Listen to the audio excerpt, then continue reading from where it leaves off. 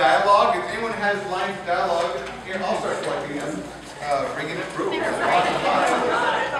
bring them. Lots and lots. An hour or so. Yeah, no. Thank you. Anyone else? Anyone else? Excellent. Right here. I hope they're all legible and clean. We'll go with that. Excellent. We got plenty, I think, now. Okay. So right before the show, we had you guys fill out lines of dialogue that are listed here. We've never seen these before. And so Joyce and Steve, they're very talented improvisers. They've been learning for a while now. But even every once in a while, they're going to get stuck with the next line that they need to say. So they're going to go to one of your lines, pull it out, read it, and make it make sense within the scene. Okay, this is called Whose Line. So let me get, where do these two work at?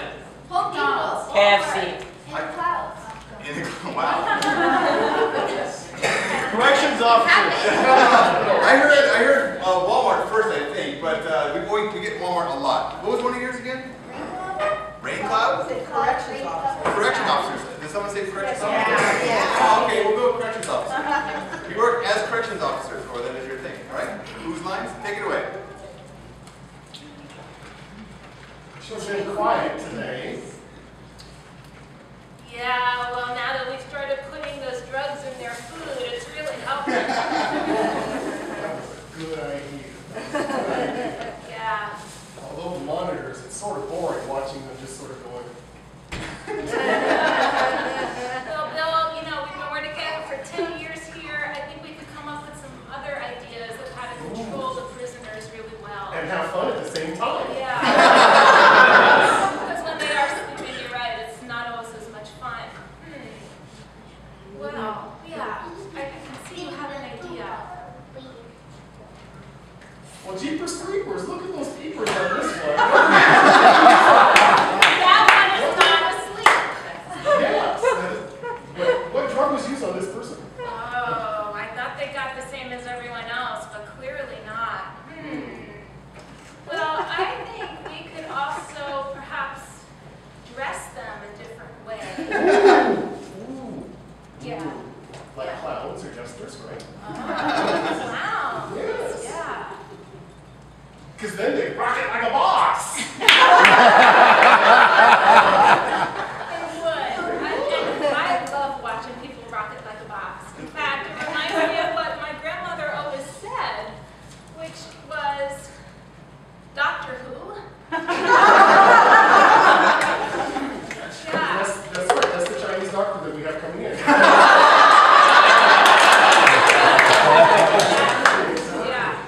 Yeah. Oh, so acupuncture. Oh, poking needles. Yeah. And when we poke them with the needles, we can say, the world may be against me, but I shall always be a brony. That's right. You have to give them both. No, well, we do have the board reserved especially for bronies, because they don't always mix well with the general. Is that why that monitor over there is always turned off? Yes. Yes.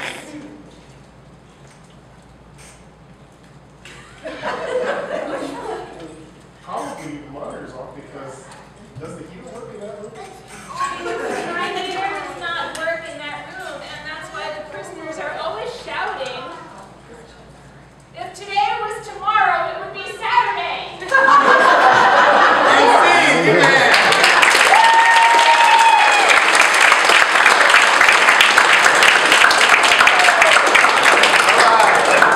Thank you guys for those great suggestions. Those great lines, we're gonna save them. We're gonna do some later. Okay. All right. Well, you guys don't know. This is a game called Character Interviews for Bill, Jody, Lee, and Mara. You guys are in for a treat. I have assembled a world-class panel of experts for you guys. Between these three people, they can answer anything. They can answer any question. If you need good advice about something that's vexing you personally or professionally, these guys can answer it for you. So before we get questions from you, let's meet the panel. Good morning or good afternoon. Your name, a little bit about yourself. My name is Barbara Rosenfeld. Barbara Rosenfeld, nice to meet you. I'm Mrs. Rosenfeld. Bernie and I have been married for 54 years now. Nice to, good. And I'm an expert. I'm an expert on dill pickles, hand-cut blocks, and, well, raising a great Jewish family. Of course. Thank you, Barbara, for being here. And in the middle, your name, a little bit about yourself. I be Jolie Boudreau. Jolie Boudoir? Boudreau. Boudreau? Okay. That's a mouthful. Can I call you something shorter? You may call me T, sir. T, okay. Where are you from? What do you do, T? I be from the bayou down along the Atchafalaya Basin in Louisiana. Louisiana Bayou. Right. T, we'd love to have you. We're so glad you're here. And finally, on the end, sir, your name, a little bit about yourself. Hi. My name is Jason Rose. Hi, Jason. I am a personal assistant in the entertainment industry, and I am awesome. Oh, and how do you know it's true? Because she's my mother. Oh! Such a good one. She's my mother. You could have been done. Could have been a doctor, but it's okay. All right. Well, this is your panel of experts. We have Barbara, T, and Jason, who can answer anything for you. Who has a question for the audience? For the lady? Yes, sir. You, sir. How to grow a plant? Oh, these plants are dying. How do you fix a plant? We'll start with Barbara. Well, first you can call me Bobby. Oh, Barbie? Bobby. Bobby. Bobby. All right, So, thanks, little Bobby. boy, you need to find your inner nurturer. Everybody who's going to grow anything like a good Jewish son needs to have a big nurturer inside of them. Do you know what that is? You ask your mother, she'll tell you. And then you have to water it and give it sunlight and try not to worry over it too much. It's going to be fine. Thank you, Bobby. T, what's your suggestion for this young man? Oh, the plants, man, they need the love, they need the sunlight, and the right amount of water. You love on your plants, you tell them how good they look. Wait, excuse me, you talk to your plants? Yes, man. Well, Jason, what do you think? What's some good advice for this young man for these plants? Water it. Thanks a lot.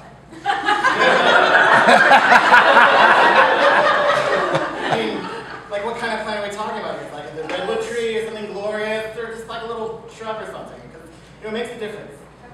A rose? Oh, that's my last name. Well, if you're going to grow a rose, what you need is a beautiful, caring, loving mother.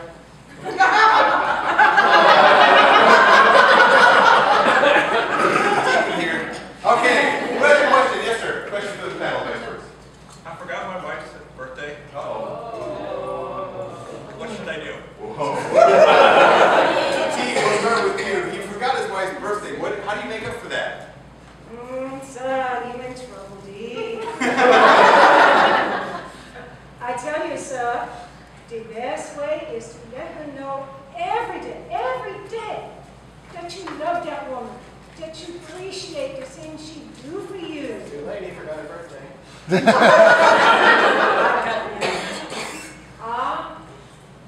But if you treat her right, and you go to her, you be honest. Now, don't be telling people lies. Go and just tell her from your heart, I made a mistake. And I will make it. Okay. Thank you. That's beautiful. Jason, it seems you don't agree. No. Okay, so you forgot your Jason, wife's be good. birthday. Be good. Diamonds. Bobby, what do you think? Well, that's exactly what I was going to say. I got this friend, Roy Kaufman. He's a quiet jeweler. He's a collection right to you, diamonds, emeralds, whatever you need. He says always have a jewelry gift in your back pocket for this kind of emergency. So basically, You got to get Maury's card from me after the show. all right. No, so I have some gator tail here, some little vertebrae from the gator tail that I'm carving. Always with the gator tail. Jesus. You see me after stuff, we'll talk. So, buy your wife's love. That's what it comes down to. Okay. We got time for one last question from the audience. Who has a question over here? This young man over here. How did the dancers die? How do what? Did the dancers die? Oh, how did the dinosaurs die? Okay, how did the dinosaurs go extinct, Jason? Well, I guess I could tell you a story about a meteor and clouds and mudslides, and it's like California basically, but mostly they died because they didn't love each other enough. Okay, thank you, Jason. Bobby, what do you think? Well, of course, they didn't eat enough. They didn't I mean, not enough food, not enough water, you know, food. Yes. I would agree. A little corned beef on some rye. That's my answer for everything. Tina, what do you think? Why did they die? Well, depends on what you're talking about. I mean, gators, they dinosaurs, they not dead. They down the swamp, plenty of them down the swamp. And One fewer, apparently. this one was trying to run live fish traps. She's a little scary. She is a little bit scary. She's a lot scary. You can see from